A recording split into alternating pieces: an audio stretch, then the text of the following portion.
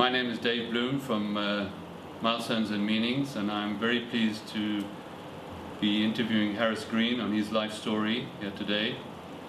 And I hope, Harris, this conversation will be a meaningful and enriching experience for you, and indeed for your descendants who will be watching this sometime in the future. I hope they will gather insight into your life, into what you've done in your life and your achievements and your thoughts about a number of different subjects which we're going to discuss today. Look forward to it. Okay, well, I guess the whole story begins on February 28th, 1946, the day I was born. I was born to Solly and Marsha Green. My dad was born in Cape Town in 1911.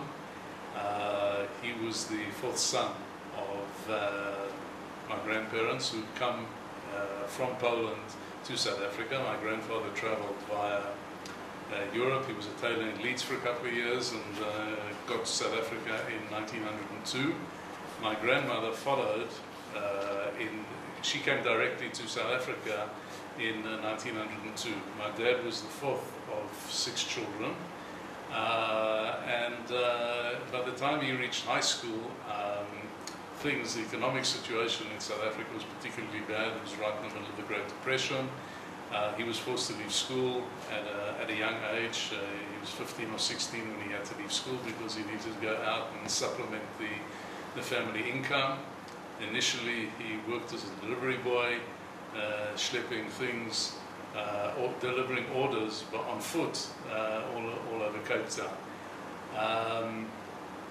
My mom was born in Poland. My mom came to South Africa as an orphan in 1930.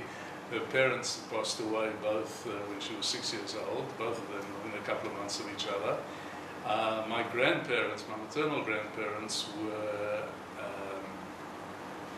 were in their second marriages, and in total my mother had 9. My mother was the youngest of 9 children. 5 of them to the same set of parents, and the others either to the same father or to the same mother. The eldest children remained in Poland, and the assumption is that they died in the Holocaust because there was after the war there was no contact with them anymore. Mom and my mom's brothers, the sort of the full blood brothers, had come to South Africa, started coming to South Africa at a younger age. What happened was, in sometime in 27 or 28, there was a fire in the village where they lived. The house was destroyed, and these kids, 3 kids who were still left in Poland, the ultimate idea, of course, was that they get to South Africa eventually, that these kids were then left homeless. They were taken in by cousins. They wrote to the family in South Africa explaining about the catastrophe. The family in South Africa did their utmost to raise money and charity and all sorts of things to get those 3 youngsters from Europe to South Africa, and ultimately they were successful. In many respects, this fire, which at the time must have been extremely traumatic for the family, in actual fact it was a lifesaver, because my mother ultimately reached South Africa on the second last ship that was allowed into South Africa with Jewish immigrants from Eastern Europe. So my mom arrived in South Africa in April 1930. The family at the time lived in a hamlet near Worcester called Orchard. Who was the family that she came to? She came to her elder brothers, who had a sort of string of grocery stores around all these very small farming communities in that area, in the Hex River Valley. And my mom was basically, she was the youngest of all the children. She was the only one in the entire family that actually went to school. She came to South Africa at the age of 10, and although her brothers and sister really cared for her, she was the reason why she went to school, and in fact a boarding school, was that this was an environment for her and a framework for her, because really she couldn't be at home and do nothing. She went to school in Worcester, and one of the stories that she always used to relate to me is that on Sundays, when the parents of the kids used to come along, all her class friends and come and collect them, she was always the one that was left there on her own without parents, and having to make her way back to this very small farming community just outside Worcester. So all in all, I think that my mum had a very difficult childhood, having basically to grow up by herself, having to make friends with people that she didn't really have much in common with. But nonetheless, I think that she, she stuck to her guns, and she too, by the time she reached the age of 15 or 16, she too had to leave school in order to provide income for the family. Shortly after that, she left Orchard to come to Cape Town. In fact, all my mother's brothers did that, and there was just one who remained on there to actually continue the so-called empire. When my mum came to Cape Town, she started working as a secretary. To get back to my dad, he was with the World War II in the offing. My dad joined the army, and after going through some basic training in Pretoria, he then came back to Cape Town on a short vacation just before he was about to be sent up north. This was in early 1940. And while he was in Cape Town, one Sunday, it was a family tradition that the whole family used to go up the mountain, and they used to, have their hike, and on the way down, they would always sit at one particular spot, which was called the Gates of Heaven. They used to sit there, and they used to make themselves tea and have an orange or whatever before carrying on the journey home to the family home, where they all lived at the top of Orange Street in Cape Town. What happened was that when they sat down on this last Sunday before my dad went into the army, they were sitting there, they got up to go, and then my grandfather just dropped dead of a heart attack. And my dad obviously wanted to sit Shiva for the period of the week, and because he was due to go back to the army a couple of days later, they wouldn't allow him to do that. So after sitting Shiva for 2 or 3 days, he had to go back to Pretoria, and then afterwards he carried on his army training, his army action. What was interesting is that my grandfather, as a tailor, had made my father a lumberjacket to keep him, for him to take with. And my dad took this lumberjacket and he kept a diary and a camera and all these things right throughout World War II. He saw action in East Africa, and then later in Abyssinia, in Sudan. He was in Egypt, and then in Libya. And then in Libya he was ultimately injured. He was very seriously injured. He was detonated by a minefield that he was in the engineers. He was given all this material to neutralize the minefield, but they had given him fast-burning fuse instead of slow-burning fuse, and as a result, he went up together with the minefield, and he was very seriously injured. He lost a lot of his fingers. He lost his eyesight. In one eye, he didn't have it all. He just had sort of light sensitivity. The other eye, he saw okay. His hearing was badly impaired. But, he was, and then he was hospitalized after his friends had actually left him there for dead for a period of, he was left, in the desert. He was hospitalized in Egypt, and then afterwards he was taken back to Cape Town. He was in hospital there for a long time. I think he had 19 operations in 11 months. Dad's friends in the army, they picked up this, they picked up the lumberjacket, the diary, and the camera. And but these friends of his later were taken prisoners of war. And in 1945, at the end of the war, they were released. They came back to Cape Town, and they visited my dad's eldest sister, together with the lumberjacket, the camera, and the diary. And they had understood that my dad was actually killed. That he was killed. They didn't know. And they came back to Cape Town, and on what sort of started out as a kind of post-7-day Shiva call, actually ended up in them finding out that my dad had, recovered from all of this. He'd gone back to, he'd gone back to work. He'd been able to, he'd met my mom. They got married, and then in fact, my mom was pregnant, and that was with me on the way. So that was really the time that I was born into. World War II, I think, for us in the family was always a very was a central part of the family history. Everything was related to the war. That was the anchor event. Everything was either before the war, during the war. Okay, now the time that I was born, I was really born into a family without grandparents, without, you know, I was the eldest child. My brother came along 4 years afterwards. I was born to parents who didn't really have any sort of inheritance. I think they were both very simple people, and they were people who, for us, for my brother and I, we were really the only things that they had, and whatever they were able to, they really invested in us in terms of time, in terms of attention, in terms of helping to best develop the qualities that we had and the talents that we had. They were always there for that sort of thing, and both my brother and I are really very much indebted to what they did for us. At the same time, I think they saw in us an opportunity to actually live out some of the dreams that they might have had as kids. And I think that, you know, for that, it was important to them. And in that respect, I really hope that what we've done since has been a credit to what they wanted and what they would have liked for us. And that to us has always been very important.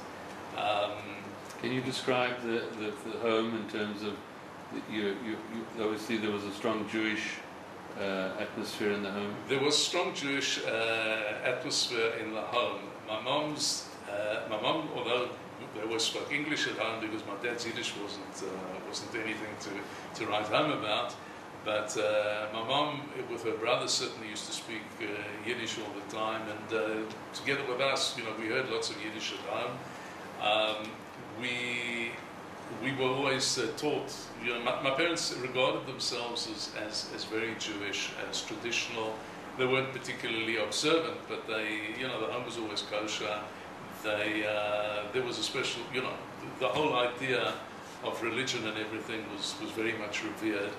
And, you know, we were taught to respect these things as younger children. Just in the same way as my parents had only the basic formal education, so too their Jewish education was things that they picked up from their homes. And my mom, perhaps because she was an orphan and being in a boarding school, she was actually denied a lot of the things that other kids of her age would have absorbed, and, you know, she didn't have that opportunity.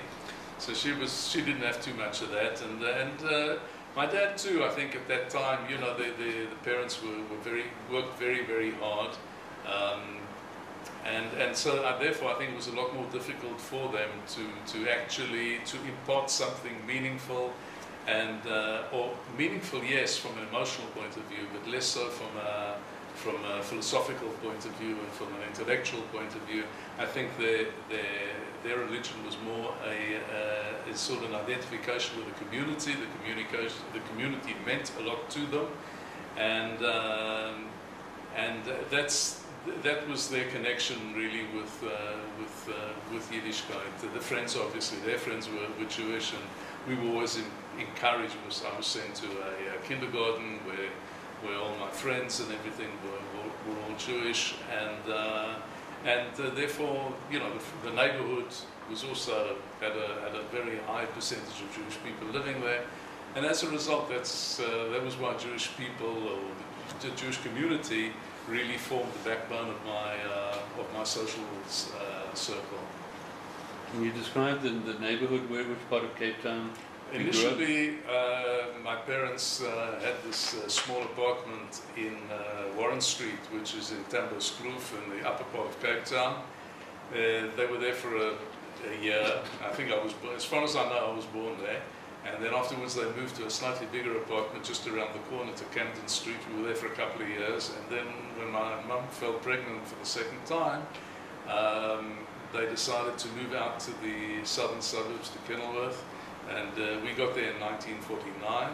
My brother was born in March 1950. And that's really, I have very, very few memories of having lived in Cape Town. But I must admit that despite the fact that we lived in small apartments that, you know, that basically we had the basics, not more than that, as a child I never felt that I was lacking in anything. He was always given everything, and he was given enormous amounts of time by my parents. And my dad was very, very much into sport. He introduced every conceivable sport to us as kids. And what was important to him wasn't just the idea of competing in order to win. The idea was, my dad had this saying that in order to learn how to win, you first have to know how to lose. And you need lots of practice at that. And that was a lesson that I took with me. He really taught me as a youngster that participating in any event was something special. My mom was a housewife. She didn't work, but what she used to do was she used to come to. It wasn't enough for her just giving her son a sandwich to go to school in the morning. I used to get my sandwich for the short break at 11, but at 1:45 my mother always used to pitch up at school, and I had to go out to the corner of the street, and I would get a hot drink, and I would get something more to eat, much more than any of the other kids got. And the truth of the matter is that at the time I was really embarrassed by all of this. I was, my friends used to call me a mommy's boy and everything. But I must admit that as I got older, I began to appreciate what quality time meant. And it was very important to me when I was bringing up my own kids to be involved with them, to have these quality moments with them so that we could, talk about things and we could strengthen the bonds between us. It was very, very important. And they certainly taught me, both of them, they taught me a lot in that respect. My dad was always at school, he would come to school to watch us participate in the sporting events. In fact, I remember one particular event, my dad was he was a very keen swimmer, and he also coached swimming.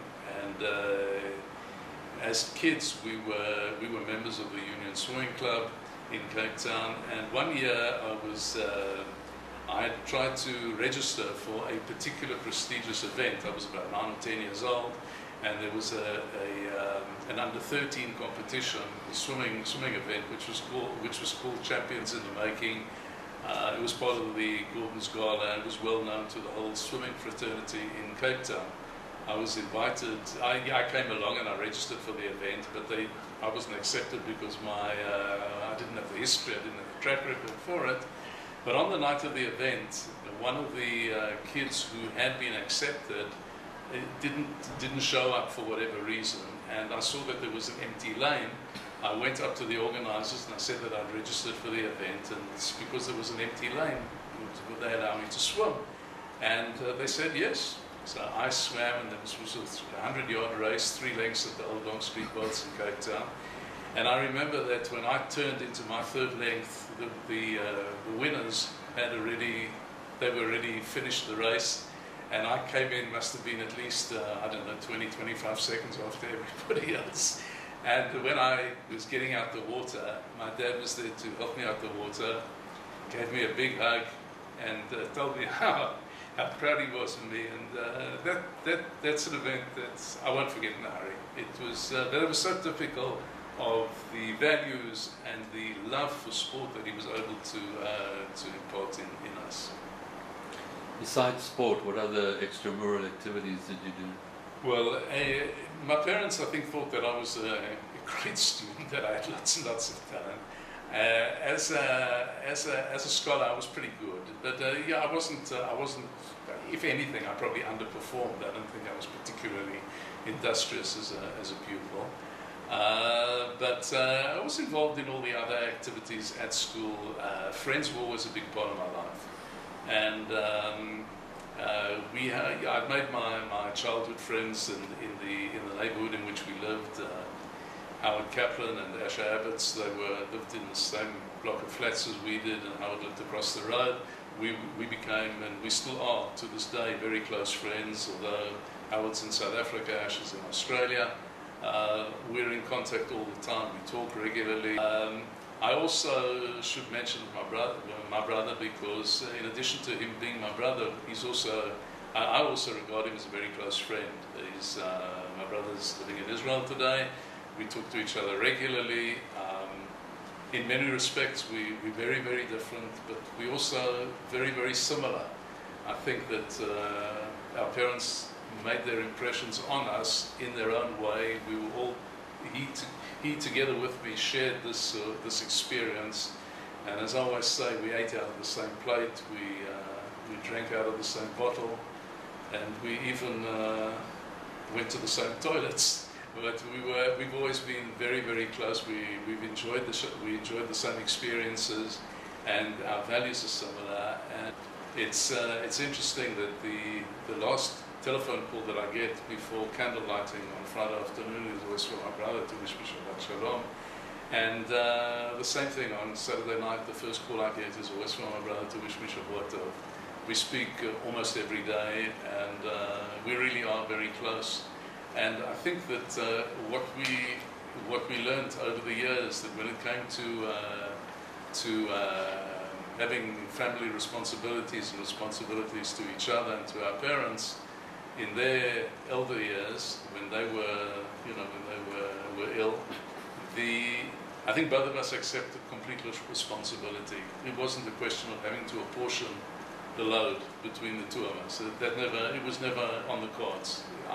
I was always there, he was always there, we were always there for each other, and it actually still carries on like that today. We're very close, and he's very special to me, and it's a wonderful relationship. So academically, what were your strengths? I think that I always liked history and geography, and also I found anything to do with numbers I found easy. The things that I enjoyed less were the nature study and physics and that sort of thing. I found less interesting, less challenging. Maybe I wasn't prepared to make the effort to study all that stuff. But it was largely, I was encouraged to read a lot. And I think that through reading and both books and newspapers and journals, I began to become aware of what was going on around me. And as a result, I kind of taught the value of life. And that my life was given to me so that I could do something with it. So it was important for me to start formulating objectives and to work out ways in which to realize these. I think one of the things that was particularly relevant in my growing up, because everything sort of seemed to happen in very regulated stages. And like I said, I was just over 3 when we moved to Kenilworth, and that's really when more of the vivid memories begin. And so I remember that's when I began nursery school. That's when I went to school. That's when I met my first friends. And then just before my bar mitzvah, we moved to a house in Newlands. Now, my parents had been married 14 years, and this was the first tangible asset that they'd managed to get their hands on. And that house for us was something special. It was more than just a house, it was really a home. And my brother was a couple of years younger than me, but that sort of brought us into a different neighborhood. The friends that we were able to carry with us from the previous place came with us, but we also was also exposed to new circles of friends. It was just before my bar mitzvah, and as a result, this was a new stage in my life. I was now going into high school. I was now girls were beginning to matter, whereas before they never mattered at all. And so I became exposed to a much larger circle of friends, and being in high school and because due to my age, becoming more and more independent, having my own bicycle and being able to get around, meant that I was now being exposed to a different world. I think my mitzvah was in 1959, but I think that from the early 60s, the apartheid regime in South Africa had really taken hold. The Strydom was the prime minister at the time, and then after that we went to he was replaced by Dr. Verwoerd and ultimately by John Vorster. And both Verwoerd and Vorster were really the architects, the theoretical architects, the ideological architects of South African apartheid. And seeing all this around us was something that was difficult for us to appreciate, to acknowledge, to accept. We kind of all knew that it was wrong. Exactly what the alternatives were, I don't know. But as a young person in my early teens, it became clear to me that there were too many injustices in the apartheid system, and that there had to be another way, and not this way.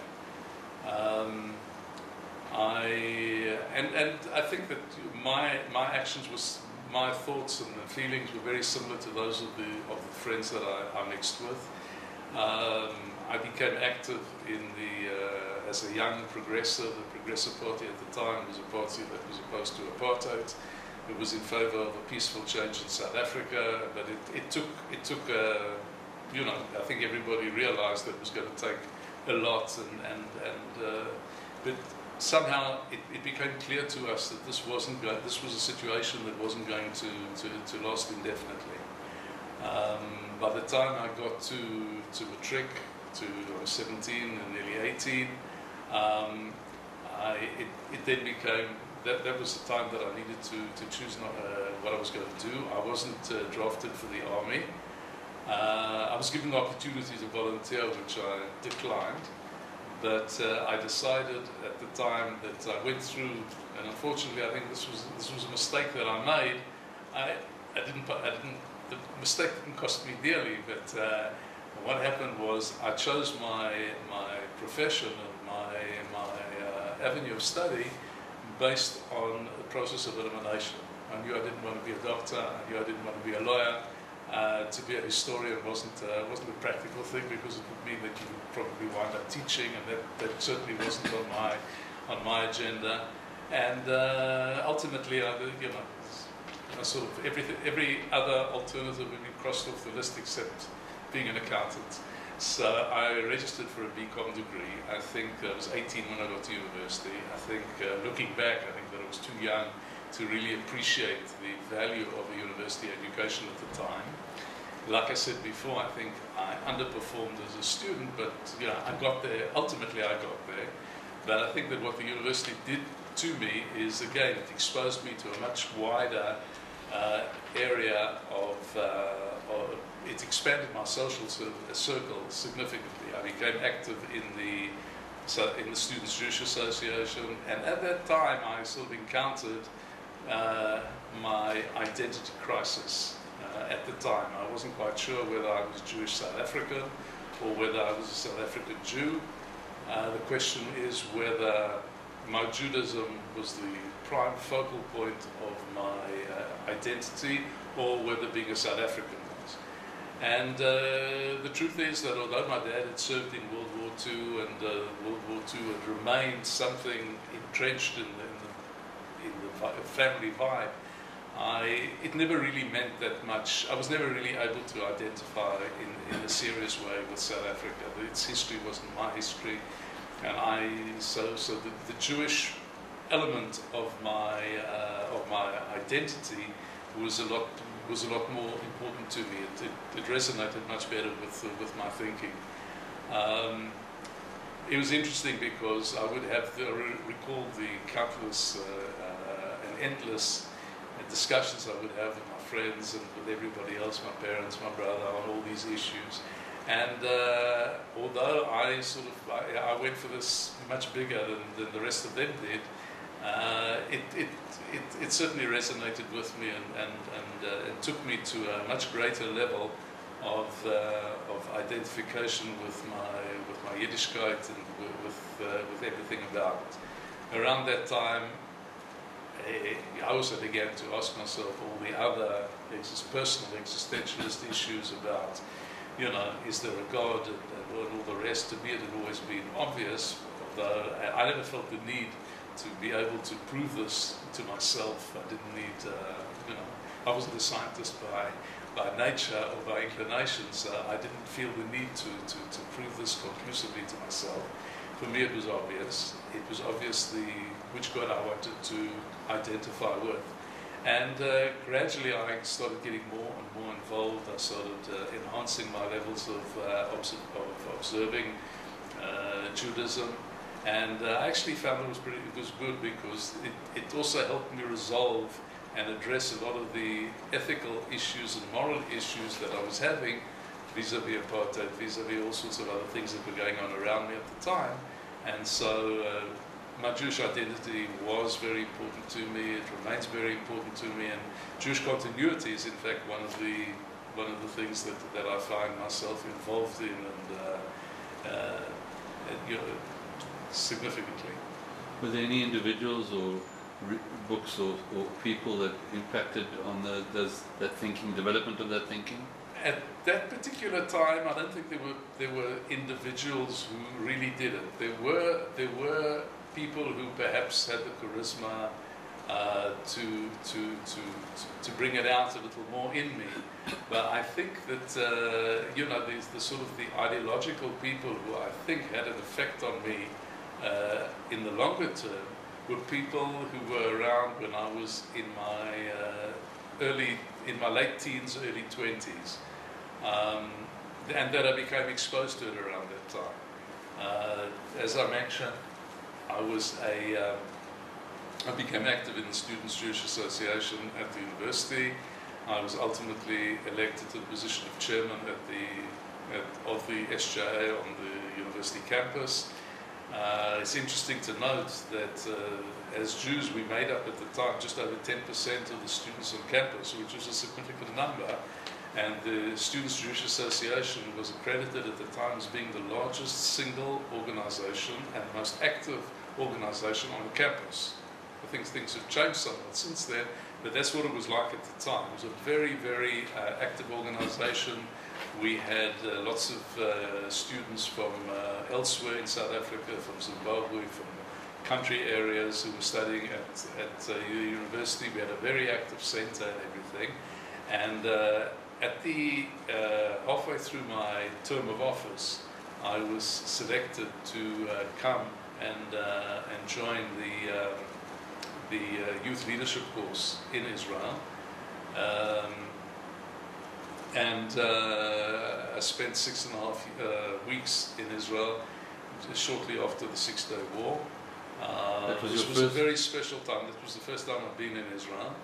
And I was obviously at a very impressionable age at that time. And so everything meant a lot to me. It was all very important to me. Everything spoke to me. Well, the music was my music, and the vibes were my vibes. And it made a huge, huge impact on me. The one thing I should mention actually was the Six-Day War. That was a single event that had an enormous impact on my identity struggle. What it meant for me was that I became very much involved in what was happening. There was all the talk leading up to the Six-Day War.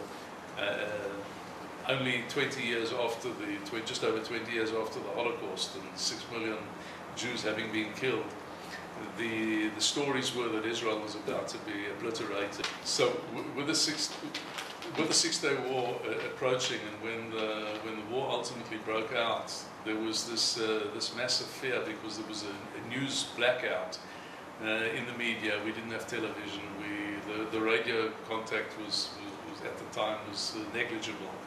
And we had understood that Israel was about to be obliterated, and my first, and I think the feeling of a lot of young Jewish people at the time, the feelings were that we needed to be there for the country that was important to us, and that we needed to go as volunteers. I remember going on my own one morning directly from the campus to the offices of Western Province Zionist Council on the foreshore in Cape Town, registering as a volunteer, and then coming home and telling my mom that I'd just been there to do this.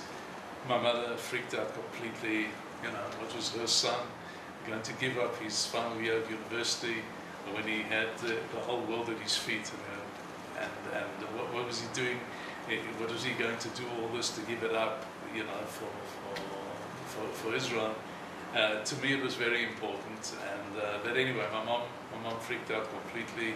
She called my dad. My dad came back from work early, and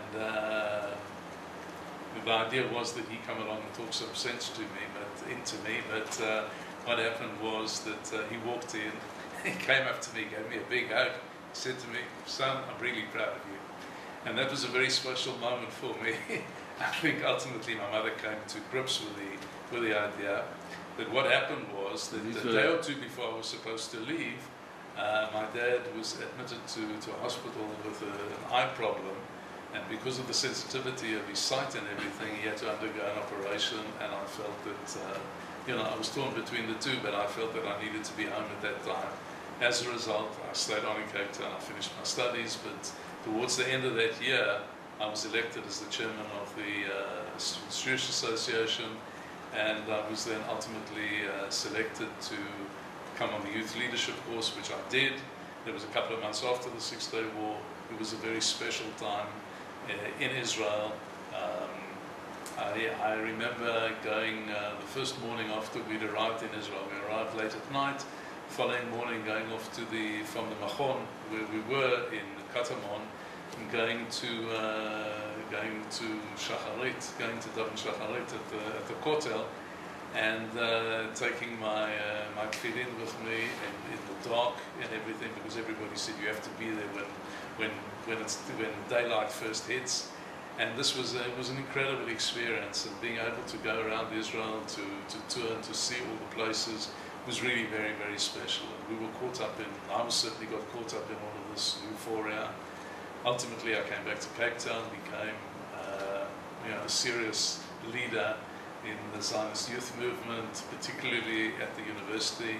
At the time, I think the rest of the student body, the liberal student body at the University of Cape Town, saw Israel and saw us in an extremely positive light. And we were given lots of exposure on the campus. And those days were really very, very special. And by the time I graduated at the end of '68, I met Phyllis shortly after that, or around that time. In fact, we both graduated at the same ceremony. And I'll never forget, I have a picture of us taken on the steps of Jamison Hall, both with being capped and with our parents. And me ultimately, and my parents, I'm sure, stood on the steps there overlooking this beautiful view, overlooking Cape Town, thinking to themselves, wow, this is, they've got all these wonderful dreams for their son, the first Korean in history ever to graduate from the university. And I must admit, I stood there on the steps, I had my own ideas, I knew where I wanted to go. And in many respects, I sort of felt that I had a kind of hollow feeling is what I recall, because I thought to myself, I've been at university for a couple of years, I've learned economics, business administration, accounting, and all the rest. I wasn't really sure what I'd come away with. I didn't come away with a profession. I'd come away with some knowledge, but unfortunately, I think that I spent my days at university at too young an age. I don't think I was sufficiently mature to fully appreciate exactly what it was all about. Did you share this with your parents? Not at the time, but afterwards I certainly did. Afterwards I certainly did share it with them. They felt that it was that this was just the start, and that you go out and you get a job and you've got all this background knowledge, and that in the long run it does serve you, which they were right. I think that it did. But I certainly I did subsequently have an opportunity to do a course in Israel at the business school at Tel Aviv University. It was a special course for a non-degree course, but it was a special course for people. It was almost like a refresher course, intended mainly for people who'd been in the army, who'd been officers in the army, and this was to prepare them for civilian life. And so most of my fellow students in that course were those kind of people. But that's when I really enjoyed the studies, and that's when I saw that having chosen my profession by elimination actually worked out to be not such a bad thing after all, because I think that ultimately it was a profession that paid off. What did Phyllis study, and tell us how you met? Phyllis did a BA in psychology and sociology. We met on the campus. We met actually at the Students' Jewish Association.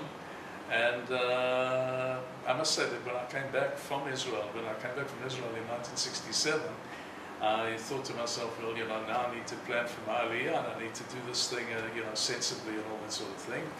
I figured that I needed, that my partner for this thing needed to be to help realize this dream, also needed to be a South African, because I figured that we both needed to have come from similar backgrounds and all that sort of thing. So being the sort of very regimented and logical person that I am, I kind of prepared what was, I suppose, almost like a job description of the qualities that I was looking for. And so it was important to me to meet somebody, to develop a more serious relationship, to get married, and then to come to Israel and to raise a family, which is what ultimately happened. I came back from Israel as a graduate of the student leadership course in January '68. We graduated at the end of '68. We were married at the end of '69, and in June 1970 we left South Africa to come to Israel. And before we came, there was a lot of pressure particularly from my mom, from my dad less. I think it was very difficult for them to come to terms with that. At the time, overseas travel wasn't as developed as it is today. People traveled less. It wasn't, and I don't think that they saw themselves as being able to ultimately follow us. And of course, my brother was in South Africa, and he was just finishing high school at the time. So as a result, I came to, we came to Israel. I think it was difficult for them at the time. And we started our married life in Israel, and that was also the time when I began my professional life. I worked in 1969 until May '70. I had worked in South Africa as a company secretary for a building company, but to be perfectly frank, that was a job that was intended to generate some cash, and it wasn't. I didn't see that as step one in my professional career. That came in Israel. On the way to Israel, we traveled through Europe. We spent 75 days going through Europe, enjoying what we did. And then we came to Merkaz Klita in Netanya, Ben Yehuda Ulpan in Netanya. We were there for 5 months. And that was also a very, very interesting era.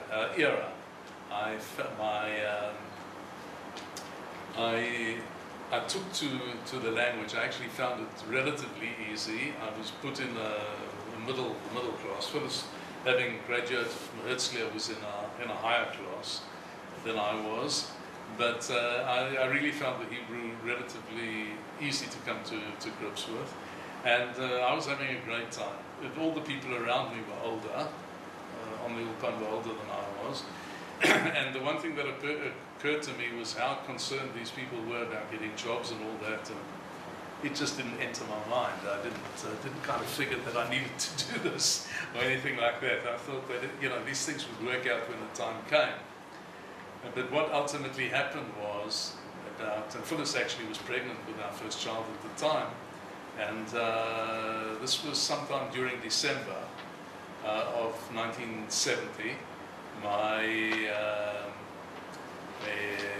Phyllis was going to give birth around the 10th or the 8th or the 10th of January, and we had to be out of the Ulpan by the end of January, and then I needed to get myself a job.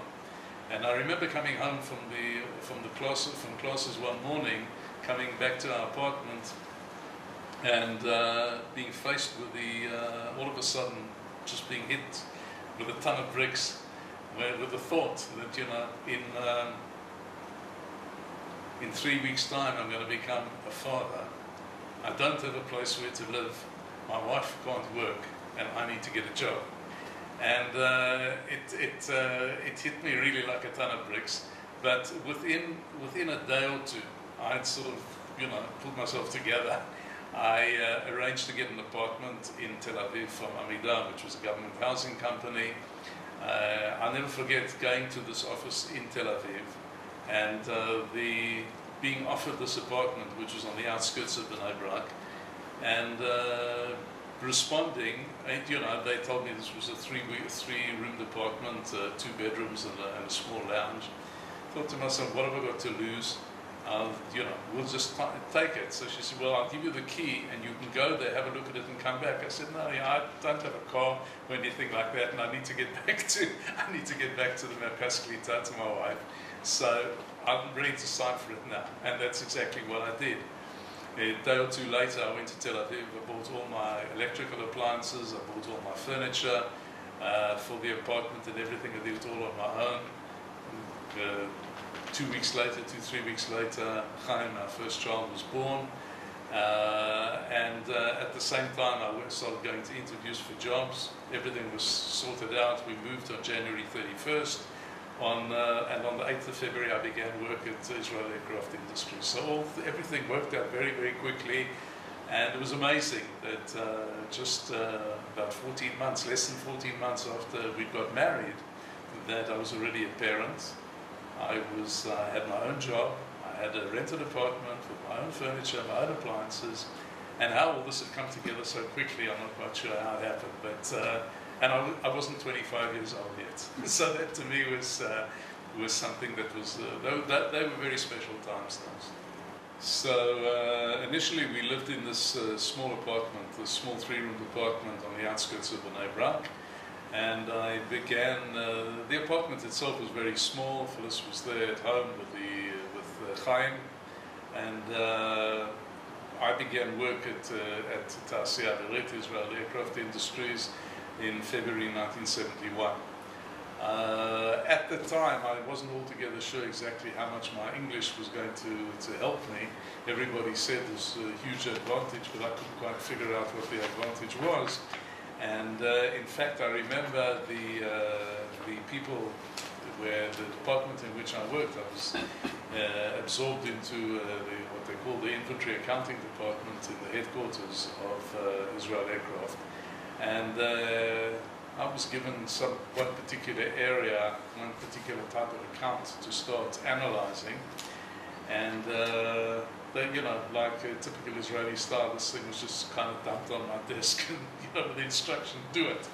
And I looked at it and I didn't quite understand what it was all about. And I remember going to my boss and asking him to explain to me, give me a bit of a background explanation. And he explained to me everything in Ivrit. He told me it was too difficult for him to do it in English. And I tried to follow what he was saying, but it wasn't. It didn't make all that much sense to me. Anyway, I carried on battling away on my own, and then shortly after that, I found myself with no choice but going back to him and asking him to please do his best and explain to me in English, because I was having difficulty in understanding. By the time he'd finished explaining to me in English and in Hebrew, I realized that he didn't understand what it was all about himself. But ultimately, I managed to through perseverance, I was able to find out what it was all about and how to handle it, and I got a good handle on what I was doing.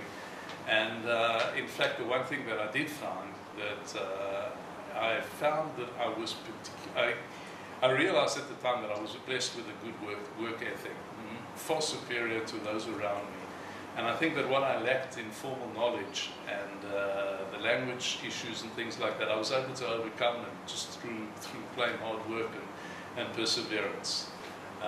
We remained on in this apartment in Bnei Brak for about a year, and then we had the opportunity of buying an apartment in Petach Tikva with a pretty big mortgage, which we took at the time, and so we now moved into our own home, and which I own now. And again, I wasn't yet 26, and so for me this was a huge, you know, it gave me a lot of feeling of self-satisfaction in that I was beginning to, you know, to get my life together. It was, I had I was happily married, I had a lovely young child, I was talented in the world, and friends that we were busy making, good job, lots of opportunity, and just all in all very, very happy, and still living in the post-Six Day War euphoria which of course came to a very abrupt end in 1973 with the outbreak of the Yom Kippur War. I hadn't yet done my basic military training, so I remained on at work during those times. It was very, very difficult because everybody else, all my colleagues were drafted into the army, were extremely short-staffed, and I was busy working around the clock in order to keep the work up to date. Phyllis was pregnant with our second child at the time, and the war broke out in October '73.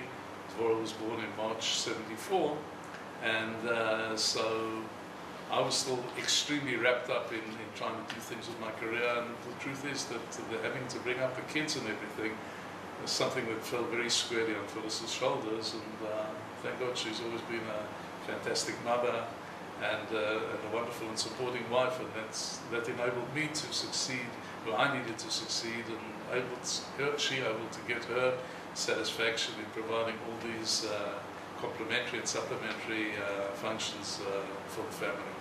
Did you feel in '73 like an existential threat to Israel? Not really.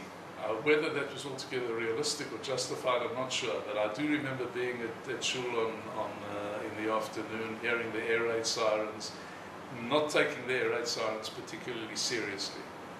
But I do remember running from the 7th floor down to the air raid shelters a couple of times at night.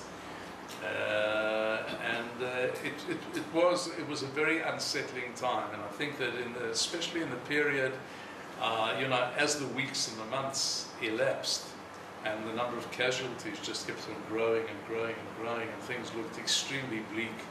It certainly did a lot to unnerve us, and it made me anyway very.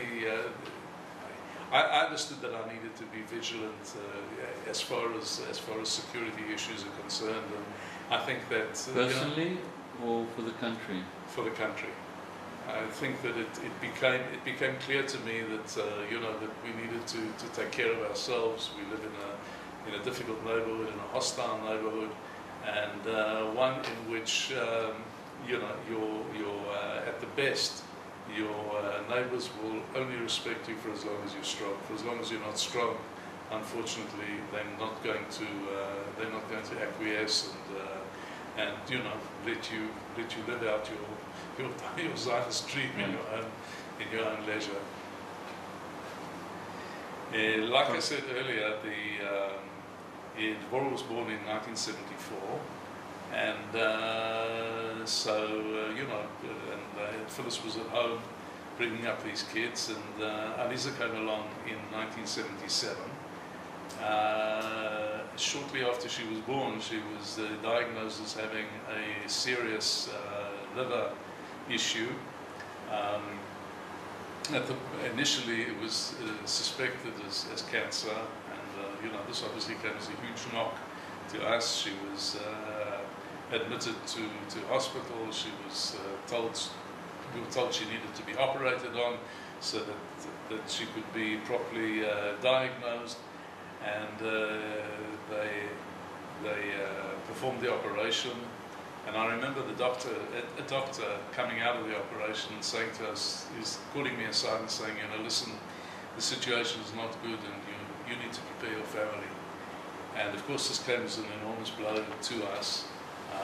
But thank God there was another doctor on the staff who said, we'll treat it with cortisone. The initial biopsy that they conducted during the operation showed that it wasn't cancerous, but they needed to verify this through a more significant, more serious biopsy examination in Jerusalem. She was newly born, was she? She was newly born. She was 3 months old. And a very good friend of mine was a doctor at Tel HaShomer, and he was, sitting there at the hospital together with us. He said to me, forget about the issues now. What's important is that she needs to recover from this operation. Now, we lived very close to the hospital. We lived 5-minute walk from the hospital, Sharon Hospital in Perach Tikva. And so Phyllis would be there from 6 in the morning until midnight breastfeeding Aliza, and I would go at night from midnight until 6 in the morning, and I would sit there together with the nurse who sat by her bed because she was in an oxygen tent. And on one occasion, the nurse fell asleep, and Aliza stopped breathing, and I ran out to call the doctors. They came in, they just tore the oxygen tent down, shoved this pipe down her throat. You know, thank God today she's fully recovered. She's a mother of 4 lovely children. And but it's something, it was for us at the time, it was a very, very difficult period, having to go through this with all the tension, all the anxiety. My parents came from South Africa at the time to be with us for a while and to help look after the other kids, the bigger kids. It was a very, very, very difficult, very traumatic period at the time. And but nonetheless, thank God, everything worked out for the best, and we got through it. I think that there were a number of events that I remember specifically. I remember coming home from work one night, and this was when, after Aliza had already been released and she was back at home. I come in, I open the front door, go inside, and I see the two elder kids are sleeping. And I come inside, and there's no Phyllis and there's no Aliza. And then the next minute, the neighbour comes in, and she's, because we didn't have a telephone at the time. In those days, you had to wait 8 years for a telephone. And I remember Phyllis. I remember the neighbour saying to me, "Don't worry." She's saying, "Don't worry," means there's something to worry about. He said Phyllis is in the hospital together with Aliza. There's some issues. She came into her immune system is very poor, and she was in contact with a kid who was diagnosed as being with chickenpox. So they're doing a blood transfusion. So she says to me, "You go off to the hospital. I'll look after the other kids." I went off to the hospital. I arrive at the hospital, and I see in the framework of the door, Aliza is there in a brace. They couldn't find a vein in which to to perform the blood transfusion. They had to drain all the blood and then give her a full transfusion. And this, to see all this and to witness it was really difficult. But thank God, I remember as a kid when she would be lying in the ward with this huge inflated stomach.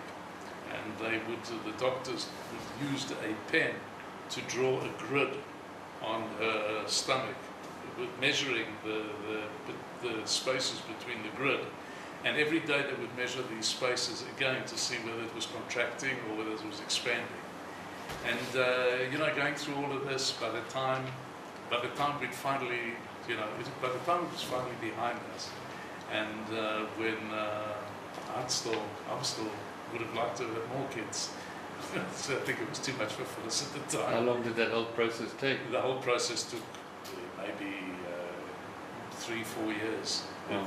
It was a long, laborious procedure. Because of the heavy doses of cortisone that she took, it affected everything. And she couldn't go to gun initially like everybody else. It didn't seem to inhibit her afterwards. She was a very outgoing person, but at the time it was very, very tough. And it was difficult. It wasn't easy. So you worked at Gould Electronics for a few years? I worked at Gould Electronics for 5 years until following the cancellation of the La Vie project, they decided to transfer the activity to a local producer, and so we were out of work. And at that time I started a company, a software development company called Executive Computer Systems, together with a friend who'd worked with me at Gould. And we started developing a business planning system which was going to run on PCs. We got a grant from the Ministry of Trade and Commerce, from the Office of the Chief Scientist. We were able to develop the product, we were able to get it packaged and everything. We did a market survey in the UK. which was extremely promising. And of course, we then went to the UK to start marketing this project, and I was there on my own. I was commuting basically. Initially I started doing it every week, but then that became too much. I just couldn't physically, I couldn't do it anymore. So I started doing it every 3 weeks. I would come home there for every third weekend for a long weekend, and then go back there for 2.5 weeks. It was a very difficult period. Unfortunately, we weren't successful in finding a good distributor. Everybody was happy to become a distributor, but their work ethic and the work ethic that I was ready to put in were two different things. And although we sold, in the end we got to close to 500 installations of the product. We were just, we were basically having to do all these things ourselves. And we had an opportunity at one stage to be acquired, which my partner and an investor thought wasn't enough money. I was ready to take it and run because I'd had enough of being outside of, being in the UK and all this commuting business. Anyway, in the end, it became too much for us, and it was unfortunate. We did the market research. We did everything. Everything was extremely positive. But at the end of the day, it's the actual orders that count and the money that you can generate. So on the one hand, I learned a huge amount. I got an enormous amount of experience in sales, in marketing, in product design, in things like that, things that I didn't have before, in raising money and things like that. But I got to the stage where it just become too much, and that was perhaps the best university education, or best non-university education that I had. And ultimately, I came back. I quit that in '94 after 5 years. Well, '97. After 5 years or so, 8 years, sorry. After 8 years in this venture, it was just too much. And I came back to Israel. I imagined that people would be queuing up at the airport waiting to offer me a job. That didn't happen. It took me quite a few months to find something. And then I got a job ultimately as the chief financial officer in a international medical device company, and that was really that was where I was able to cash in on all the knowledge that I'd accumulated, all the experience that I'd accumulated.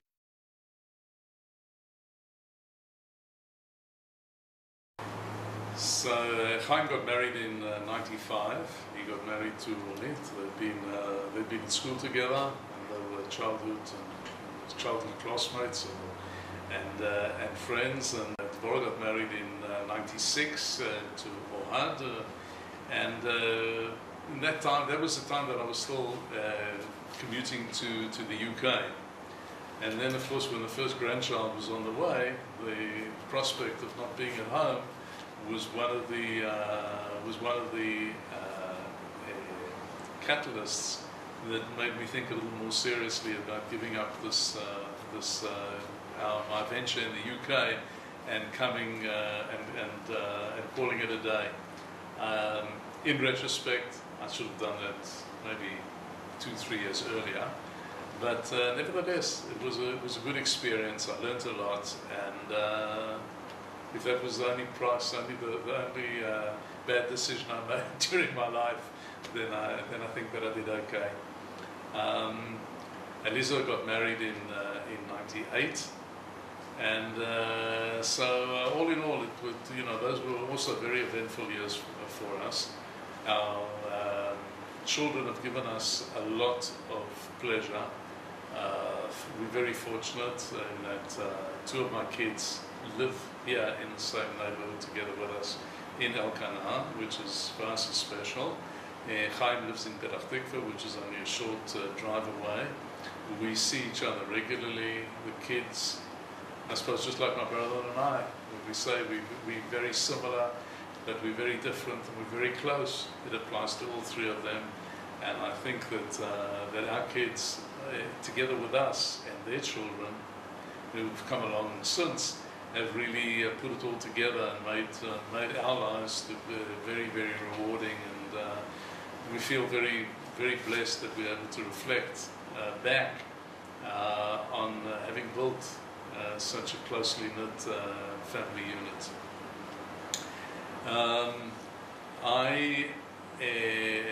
I began work at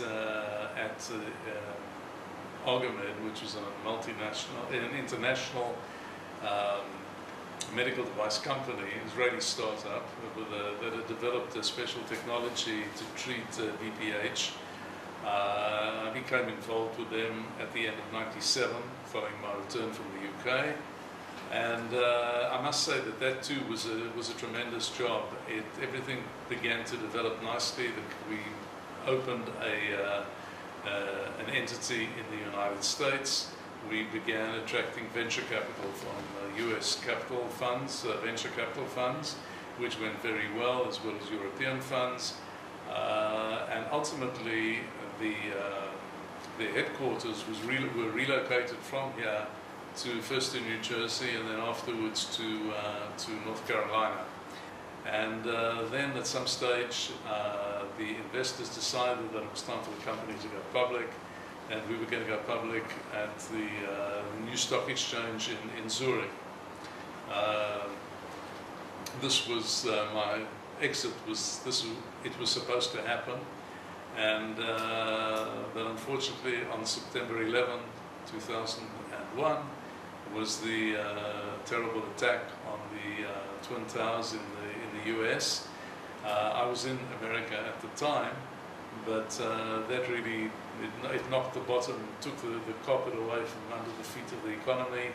The investment bank who were talking about a flotation in the north of $200 million, which I had 1% of the company. That ultimately never happened. It had to be delayed, and then was delayed again. And by that time, the founders started fighting with the investors, and the investors decided that they wanted out. The company was ultimately acquired for a relatively insignificant amount of money, and what that meant was that I was out of a job, and I needed to look for something else. I was fortunate this time in that I didn't have to wait any time at all. I got a job immediately with a wireless video company in Varsava, again as the CFO. And this also enabled me to travel a fair amount to California, to Silicon Valley, where we had our US entity, and also to the Far East. I was in Korea, I was in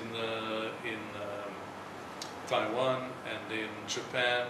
So I've had the opportunity of traveling to many different countries and doing all these things. This company ultimately folded in 2006 after having successfully developed its prototype. By that time, the television companies decided that they were looking to decrease the prices of television sets and not to increase them, and therefore they figured that since they'd found other video technologies, and therefore there was no big deal in wireless video anymore. I was 60 years old at the time, and with the idea of needing to carry on working until I was around 67. And so I was a bit concerned at the time. And, I would have liked that job to have carried on for another couple of years and taken me closer to retirement age. That wasn't to be. I was offered another job, but and I'd actually accepted the job. But nearer the time, something about I didn't particularly like the person who had recruited me, the CEO in this public company here in Israel, and I decided that instead of going into this job and at that age, I didn't want to spend the last few years of my professional career in an environment that I didn't feel comfortable in. So I decided to start operating as an independent financial consultant. I would take jobs on a project basis. I served as a part-time CFO in a number of companies simultaneously, as well as handling certain things on behalf of American investors here in Israel. And that really took me through until I got to retirement age. as far as the family is concerned, that was special because they all started, all three of them were married within about 4 years of one another, 3-4 years of one another. And ultimately what happened was that it enabled us, which meant that they all started delivering children around the same time. So Chaim has got, him and his wife have 2 children. Devorah has 7 children, and Aliza has 4 children. 13 grandchildren is really special. Getting together is an experience, especially on Pesach and on Chagim and being together as a family. My eldest grandson is 18 years old, and the youngest one isn't a year yet. So being in such a situation is really very special, and of course having them so close to us is important. You see them very regularly? We see them regularly, yes, because my 2 girls are here in Elkanah, which means that 11 of the grandchildren are very close at hand. We see them regularly. And of course, even with Chaim comes to visit us at least once a week, and we see him regularly because we're both involved professionally. We're both in the same. We're both from the same stable. We consult a lot together. So I talk to him just about every day, and we have a very nice relationship, which isn't just a father-son relationship. It's also a friendly relationship. We also confide in one another. And I think the fact that we're able to share professional experiences together has also been a significant advantage for both of us. And your father-in-law came to live with you when? My father-in-law came to live with us around 3 years ago. He's now 96. He had a prostate problem which required surgery a couple of years ago, and after the surgery he came to us to recuperate, and but by that time anyway I think he was just too old to really be taking care of himself. So he came here, and he's been a very welcome addition to our inner family circle. It's been very special to have around here.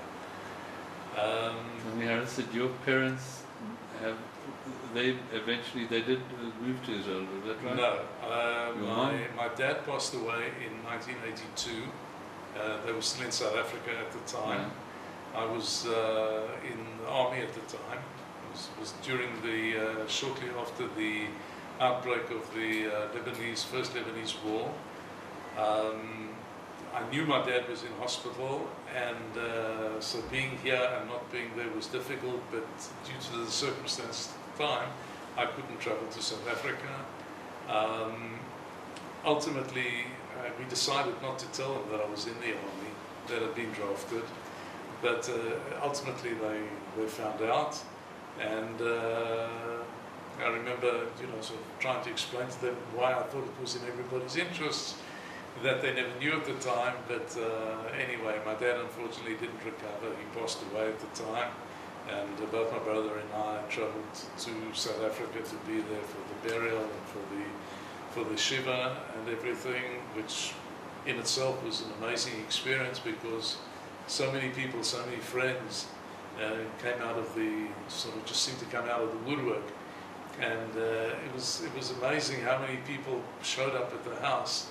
People that my dad had been with in the army, school friends of his, other friends that, other people in their circle of friends, whites, non-whites that he'd worked with, customers, all sorts of things like that. My dad was very highly thought of, so being able to experience that shiva and so many people coming to comfort us as mourners was a very special time for us. My mom made Aliyah 3 years later in 1985.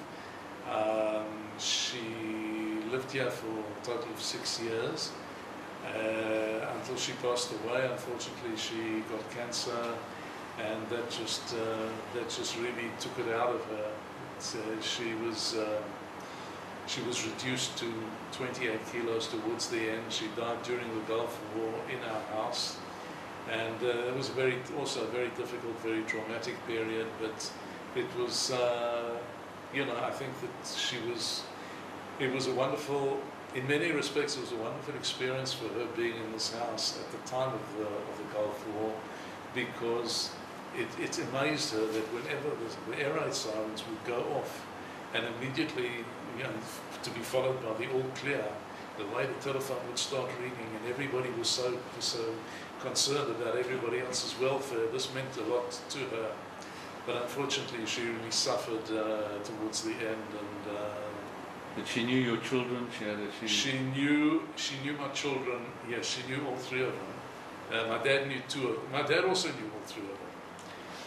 But my mom knew them. Alisa, being the youngest, was 14 when my mom passed away.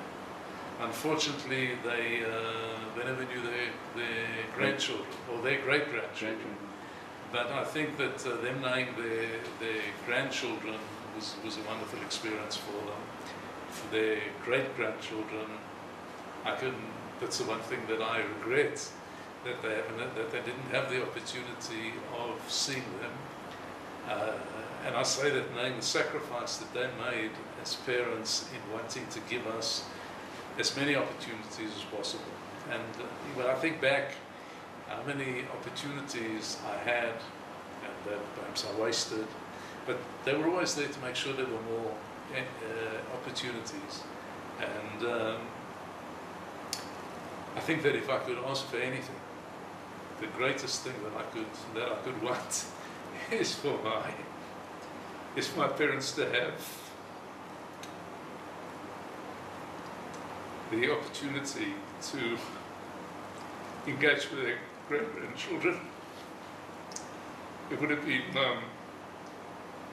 something that would have been very special for them. Do you see this film as a way of engaging with your future generations? Absolutely, absolutely.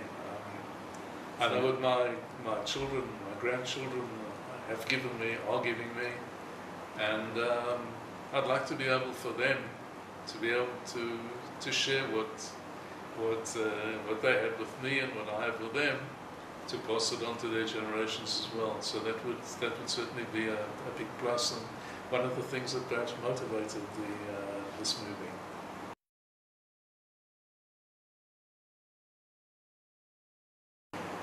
In the early 1980s, we decided that we wanted to upgrade from our apartment in Petah Tikva, and we had the opportunity of coming out to Elkanah, which I had a friend from work who lived here, and he was part of the original group that helped found this particular settlement.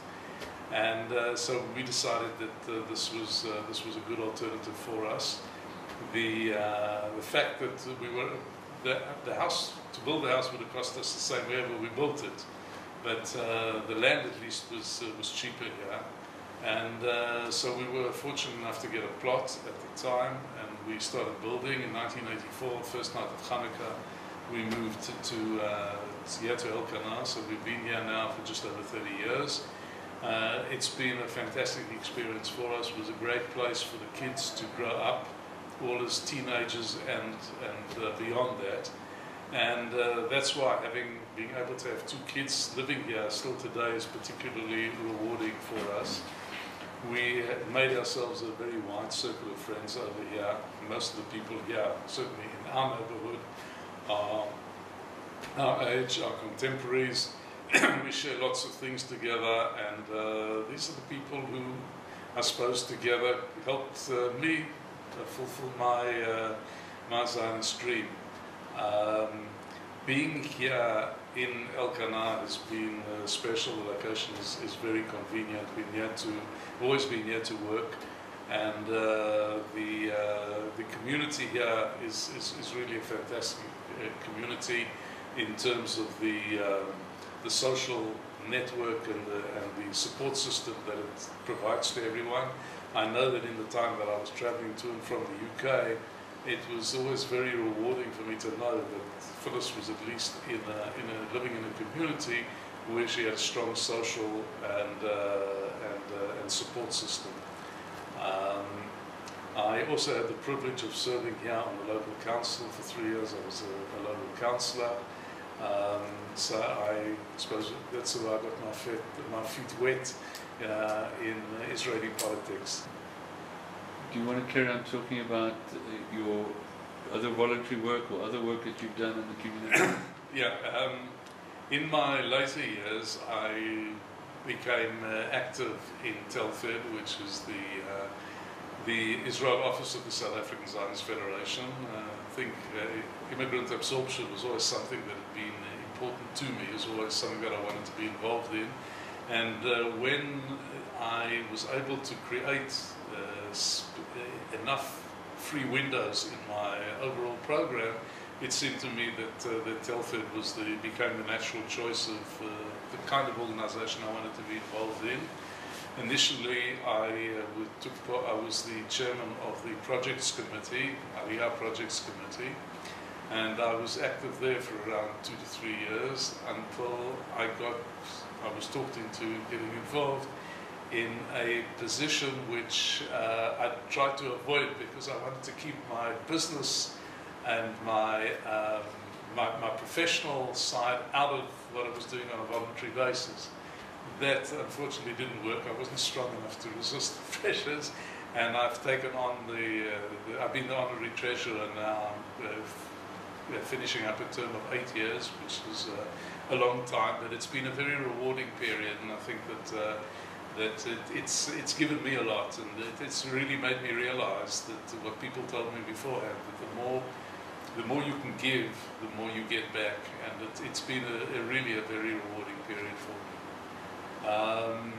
It's wonderful to know that you can be involved in something that is contributing to the benefit and the welfare of others, and that's something that I feel strongly about, and something that my decision to become active in Telfed was vindicated. I also enjoy my sport very much. I've always been a keen sports person. Over the years, I haven't really had all that much opportunity to develop my sporting career to that extent. Not that I think that I had these enormous talents, but what I did do in later years was I became pretty active lawn bowler, and I've had the opportunity of twice representing Israel at the Maccabi Australia International Games in Sydney in 2006 and 2010. We won a bronze medal there in 2010, which was a nice achievement. And then on 2 occasions, I won the qualifying tournaments in Israel to enable me to represent Israel at the World Indoor Bowls competition in England in 2013 and 2014. The most significant thing about my appearances there was that I was by far the eldest competitor, but nonetheless it was a wonderful experience being able to participate in an international event. When I started playing in the early 80s, we got to a situation towards the late 80s, early 90s, where we had about 1,300 bowlers in Israel. Unfortunately today the number's down to less than 400. But it's a problem that we need to address. I've been active over the years in various administrative positions in the bowling community. I've also been the tournament organizer for the past 5 years of the Israel Professional Bowlers Association, and I've enjoyed it. It's been a rewarding period for me as well.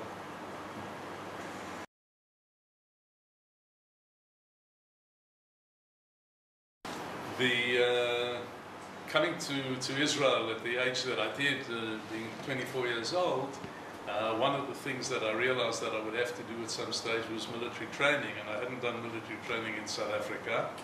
I was drafted for basic training in 1974. I was, after a shortened period of basic training, I was drafted into the artillery corps, where I became a tank driver. and I served in that position for a total of 13 years until 1987, when they decided to disband our unit and to retrain the younger people on a more modern piece of equipment. At that time, I was transferred to a supply unit, non-combat unit, and I remained on doing active service until I was 51 years old, when I retired from the army at the rank of Sergeant Major. Can you think of any special events or experiences? Well, I think that one of the unique experiences that we had was being together as an indigenous crew on our particular tank. Every tank has a crew comprising 8 people. I was the driver. There's different people on the tank with different fulfilling different functions. We were all very different. I was the only academic amongst them. Everybody else was, they were all different people. Some were Israeli born, some were foreign born. Everybody was different. But it was amazing how we were all, as a group, able to meet at the same level and to share the same experiences. I think that during the time we spent together during the First Lebanese War, Miftzah Shlomo Galil was fantastic in the sense that it enabled us to bond together as a unit. And I remember inviting all the guys from my unit to a housewarming when we moved into a house in Elkanah. Everybody came, and some of them really travelled a long way to get here. It was really great. It was a wonderful experience because we felt that although we were so different in the normal world, in the everyday world, we would never have been in touch with one another. We wouldn't have befriended one another or anything. And yet we became so close, and even until today, I still give regards and I send regards to different people. I don't see them that often, but it's an amazing experience that one has. And again, you experience danger together. It bonds people.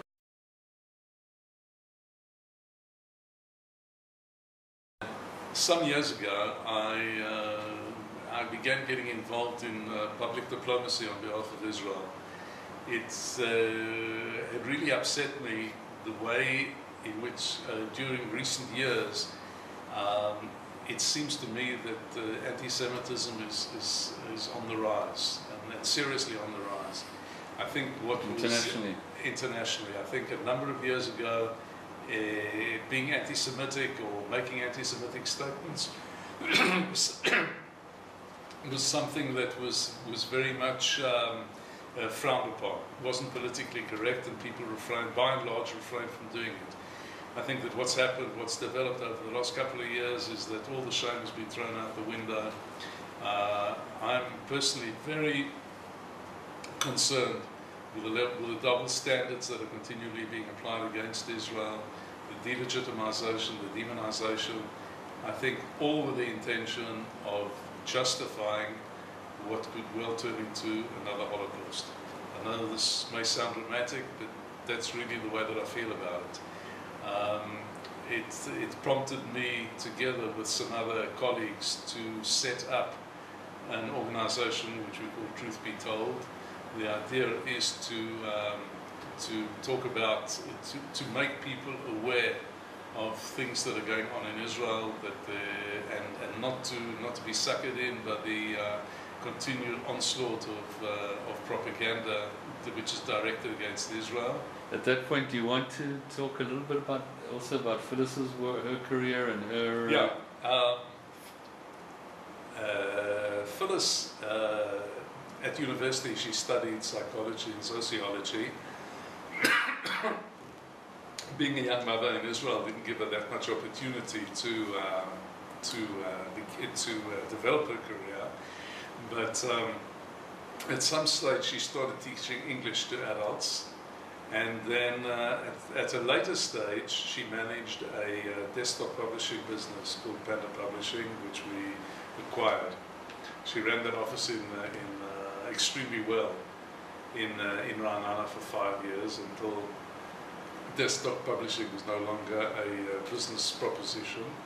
She then got a position as the coordinator of English studies at the Ariel Ariel University pre-academic program, and most of her students were Ethiopians. I think that what was particularly rewarding for her is that she used to come home, I'll never forget, at the beginning of every academic year and said, this year I've got the poorest, the weakest pupils imaginable. And every year she would reach the end of the academic year and these kids would be prepared for academic studies in English.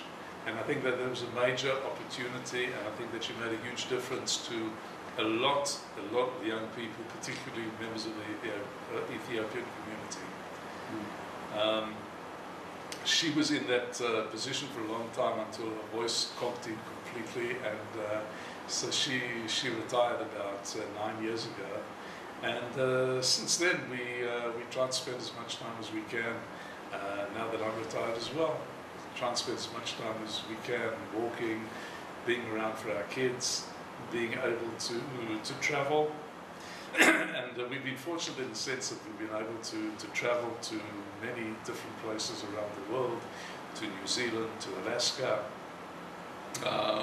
all over the United States, and it's been a wonderful experience. And we're fortunate that both of us enjoy the similar things. We both love hiking and walking and fresh air, nature. Those are our holidays, and they're very special times for us. I must say that on a personal level, Phyllis has also been a wonderful basis of support for me, so that behind every successful person there stands a powerful woman, and in my case, I don't know how successful I've been, but I've had a powerful woman behind me.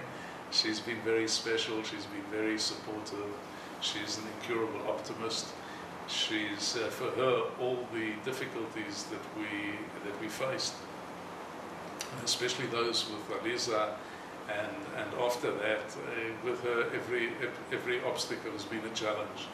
And I think that she's always been a wonderful example to her children and to her own family, because particularly given the way that she's looked after her dad for the past couple of years, very special. It takes a lot for somebody at that age to find the energy and to find the strength to put into looking after him, what she's done.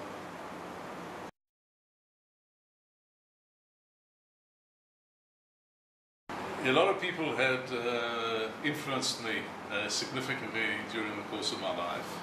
Obviously, my parents at the beginning, and my friends, and my brother, and people like that, and a closer family.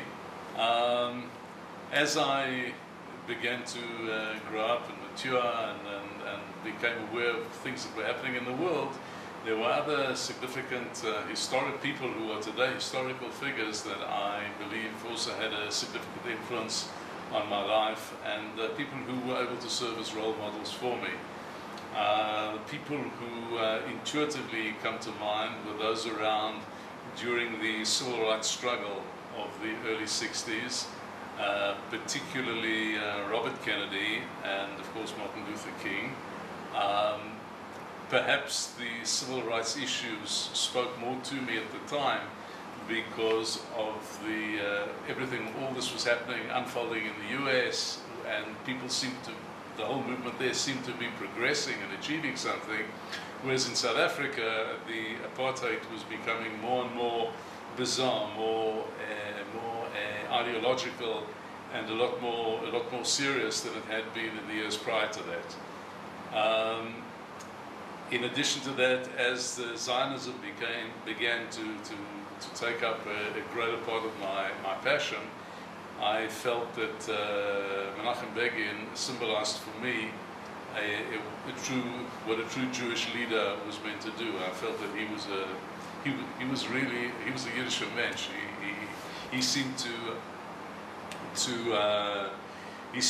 have all the values that people wanted at the time, and I was particularly impressed as I learned about the history of Jewish people and the Zionist struggle, and the War of Independence and everything that became immediately before and immediately after that, I was particularly impressed by Begin's ability to see a bigger picture. And despite the Altalena and other events, he was able to see the bigger picture. He pledged himself to the country, to the wider elements of the movement, rather than just promote his own political agenda. Ben Gurion, of course, was also an ultimate leader, and all in all, these people represented to me major figures and people that I felt that I was happy to follow the beacon that they were carrying. The political figures that I identified with in South Africa at the time was particularly Ellen Suzman and the people who represented the Progressive Party at the time. But they were very small. It wasn't a major thing. And the truth is, although we realized that the system over there wasn't invincible, it wouldn't last forever, but our feeling was that that system was going to be in place for a long time. And but afterwards, as a former South African, seeing what ultimately unfolded in South Africa, I think it was a great pity that people like Mandela only achieved power, or was able to rise to power in 1994 at a significantly older age, when I think he was probably much too old to actually serve as an effective president or prime minister or leader of government. But I certainly admired his ability to put in the past what belonged in the past, not to forgive and not to forget, but at the same time to realize that people had to move forward and they had to move forward together. And so I do obviously admire him, and also admire of course, de Klerk for his part in this, in this whole unfolding of events. But these people, that was already past me. I can't say that these people had any significant influence on me. Another person who I think also had an influence on me was the Lubavitcher Rebbe, who I felt was also epitomized for me Jewish leadership. Total commitment to his community, to his people, an example. Somebody who led by example, not somebody who led by power, or his authority was a moral authority, and so he also had a significant effect on my life. As things go on, you become older, you begin to influence other people's lives. But although there were people who came and went, and some people I admired, I still feel that that the greats that were around during my late teens and 20s, these were the people who obviously had the most significant and the profound effect on my ideological outlook on life. I think that from a personal point of view, one of the famous midrash has always said a lot to me in terms of what we should be aspiring to do. And the Midrash tells us that every good deed that we do, every time we perform a good deed, we actually acquire another name for ourselves. And it also, the Midrash then goes on to say that every person has three names. The name that's given to him by his parents, and I was named after my paternal grandfather, so I presume that encapsulated in some way the dreams that my parents had for me. The second name that you get is the one that you get from the people around you, from your colleagues, your family, or your broader family and friends. And the third name is the name that you earn for yourself. And the name you earn for yourself is by far the most important thing. Earning a good name takes a lot of work. It's a job that never ends. You've got to be at your best every day. You've got to prove yourself to the people that you're coming into contact with. People shouldn't be surprised by you and your actions. They should be able to read you in such a way that they know that when you say that your word is your word, and if you say something, you're gonna carry it out. Don't make idle threats and things like that. And at the same time, I think a good name is something that can so easily be wasted. One mistake, bad indiscretion, all the good work that you put in can go down the drain in one go. And I think that knowing that living every day as if you're striving to achieve that goal of earning yourself a good name is a very positive philosophy, and one I think that's going to keep you on the right side of the road. And how do you see that in your own perspective? I hope that I've lived up to. I hope that I've lived up to that, to the aims of that midrash, and that I've done. That I continue to do. I don't see myself as being at the end of the road. I hope that I've still got a way to go, and I think that I've still got a contribution to make. But I would like to continue doing whatever I can to serve my family, to the community, my country, my people, in such a way that I can bring them credit, and that people will use that as an example. And I really hope that I can be.